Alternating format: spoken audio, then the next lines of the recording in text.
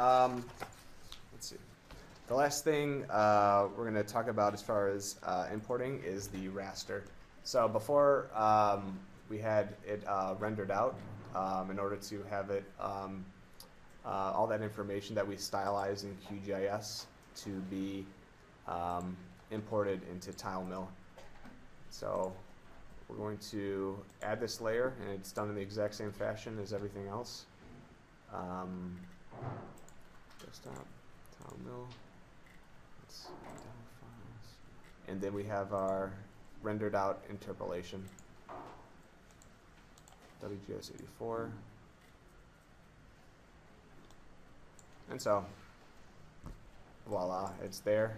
The one thing that we're going to want to change about this is place it under our ocean, so it melds better with the geography. Oh, sorry.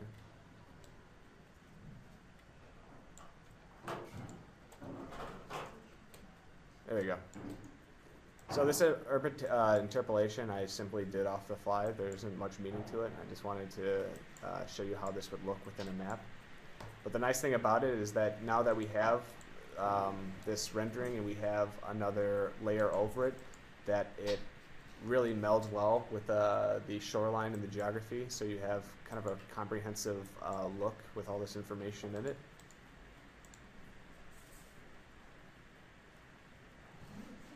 So with the raster, it doesn't matter like what scale at which you export it? It does. So it's actually similar to like a vector file. It's going to keep, you want to keep these, your pixel quality relatively high in order to have it smoothed out.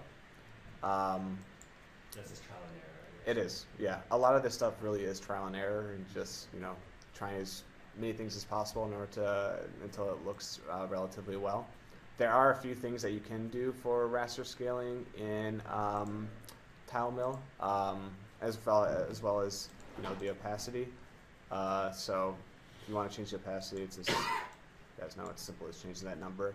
But there's also the scaling.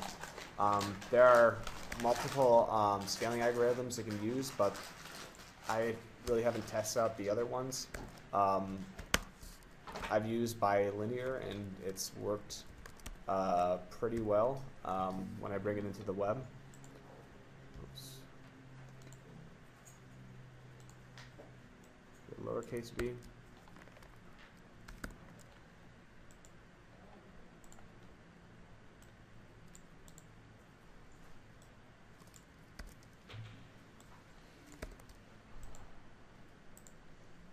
Yeah. So it does blur it out a little bit.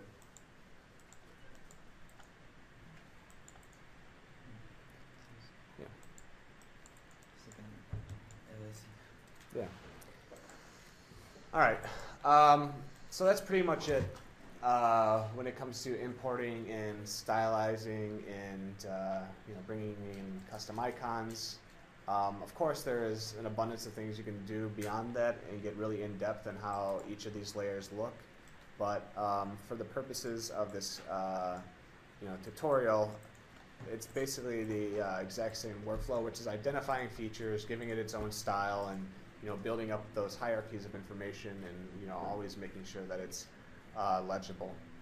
The last thing we're going to show before we get into exporting is there is a fair amount of interactivity that you can add into your map. So what you can do, and this is super useful when putting this on the web to offer a little bit of explanation of it, is offer to put in a legend or a teaser, or there's different. So if you tap point once, it'll give that information.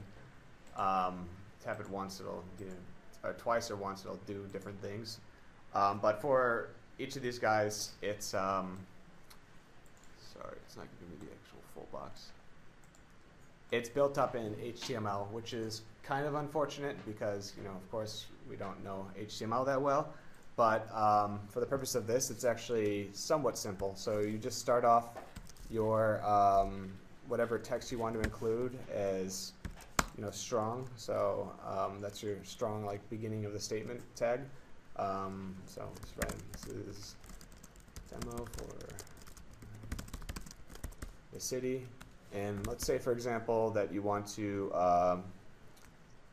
end this. So you have to /long to encapsulate that. And then if you want to break to another line, br /. And then we'll just say circle size indicates weight of the connection. And then just close it. Click save. And you'll see that this legend will appear right here. So that's super useful. The next thing we can do is using our teaser. So let's say for nodes 2, the nice thing I'll do is we'll give you those fields that you can import to have that interactivity. So all you have to do is copy one of these out, click save, and yep. So see, when I identify each of these guys, it'll show up in the top right-hand corner. And there's a lot more you can do with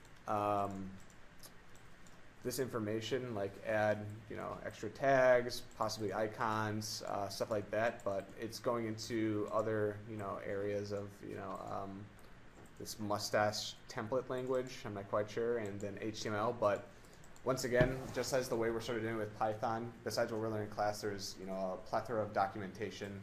All you have to do is just go online and copy and paste and look at other people's stylizing and get a sense of how that really works.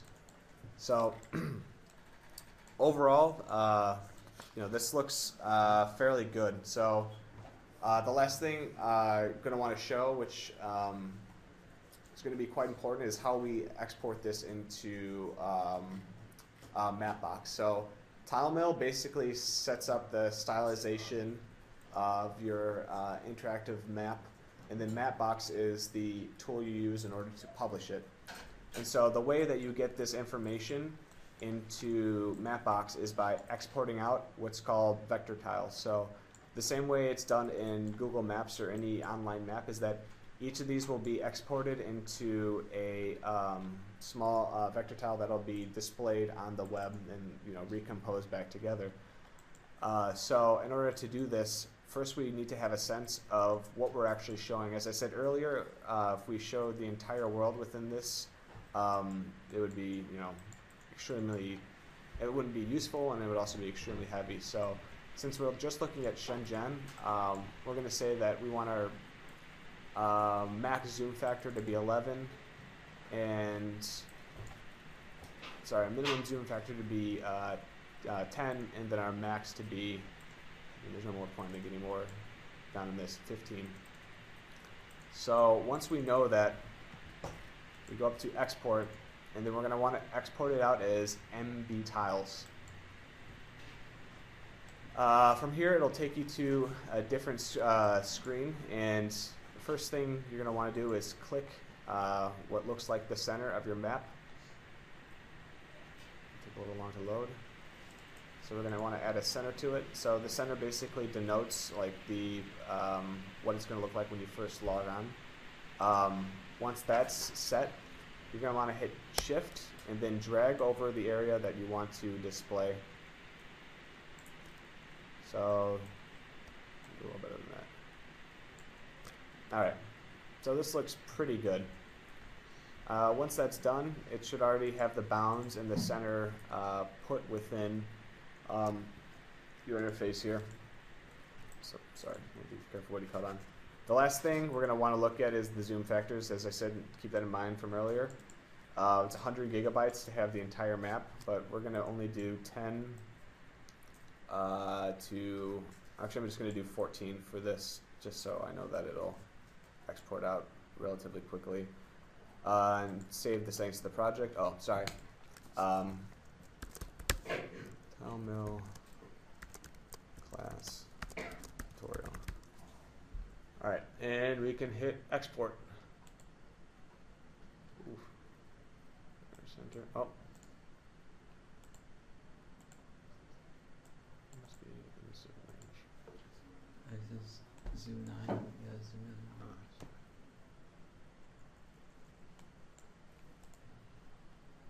Click the center again. See, this is like Z9 there. Because now There it's we go. saved. Yeah. I think you used to do that. I've seen it before. All right. It's a new thing. So it does take a bit of time, and the larger you want that zoom area to be, and also the more information you have in it, the longer it's going to take. I've been in a situation where it takes up to 30 minutes, so just be cognizant of that. Since this is relatively small, it shouldn't take more than, well, it looks like between 30 and 40 seconds, which is nice. This will save out into your documents. So,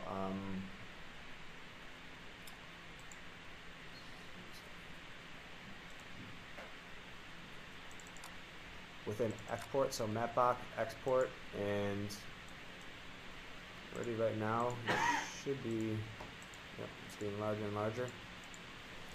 Also keep in mind that you're going to want to keep this under, I don't know, 40 megabytes really. Otherwise, it'll take a while to load on the web, and it'll be, you know, just take a very long time to load and won't be that useful to you. It's like a limit to the free version. Yeah. Oh, it's 100 megabytes. But you're most likely going to be putting multiple files on there just to test it. So just be aware of how much you're using. But it shouldn't be too bad. I mean, you could probably get like maybe 3 or 4 tests and then a final file on there. So just mention really quickly, this idea of tiles, the format is empty tiles Mapbox, so that's proprietary. But the idea of representing a map as tiles at multiple zoom levels is now like fundamentally the way that maps are drawn online. So for a while, I don't know who first invented it, probably like, what are those old, before Google Maps, there was like, MapQuest, yeah, like they probably invented it. But you know, the point is that it's actually, you might think that it's cheaper in terms of memory to represent vectors, but when you're talking about the whole world, it's actually a lot better to have everything stored as rasters at multiple like discrete zooms, and then load that up on the fly as a person zooms. So you might have never noticed because you're so used to working with maps this way, but when you go on Google and you zoom in, it takes a while for it to refresh. It's actually pulling that information on demand from the server. And everything in Google Maps and MapQuest or whatever is always all raster. So you know, it looks like lines. They're all rendered out as separate passes on different zooms. So that's what Mapbox does, and actually lets us work with that format. But this has been now adopted as like the only way to do maps online. So what I just did, in order to upload those tiles, just upload data. You go to your export folder and then select out whatever MD tiles to bring in. And so, should say upload complete. I'm going to refresh this. Alright, and so it is now there. Preview, and voila, you know, we have our online map. And so, as you can see, I can only zoom out so far, and I can only zoom in so close. So that's the effect of those zoom factors that we built in. And already, you know, we have our legend working, as well as our interactivity as far as identifying the information on the Weibo nodes. So that pretty much is it when it comes to using TileMill and Mapbox. As I said, it's, you know, extremely intuitive. You know, it takes a little bit while to get into, but other than that, I mean, it should be definitely within your grasp to do something really nice with it.